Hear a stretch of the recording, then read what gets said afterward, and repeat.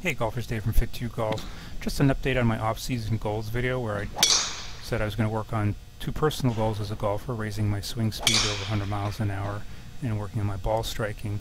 Here you can see what I'm trying to do with the driver. I'm trying to get that left hip to move up and around and back to add some speed. I'm also trying to get my hands a little higher to swing more freely and start the downswing with that left knee moving out. You can see here in the slow motion.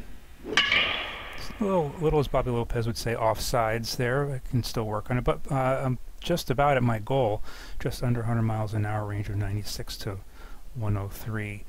Best carry there was 246 at 103 miles per hour. I'm applying the same changes to my iron swing. I haven't quite achieved my goal yet of ball striking. You can see, though, that maybe a little bit better from the other angle, that I'm trying to get my hands a little higher and then get that downswing initiated with that knee and then that left hip just to move around and up as soon as possible. Here's a couple from down the line. Right now my smash factor is just about 1.3 on average. I'm trying to get it up to like 1.33 or higher.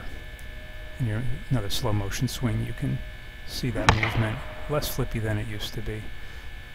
So I'll keep working on it. Stay tuned for more updates, more reviews, and stay positive.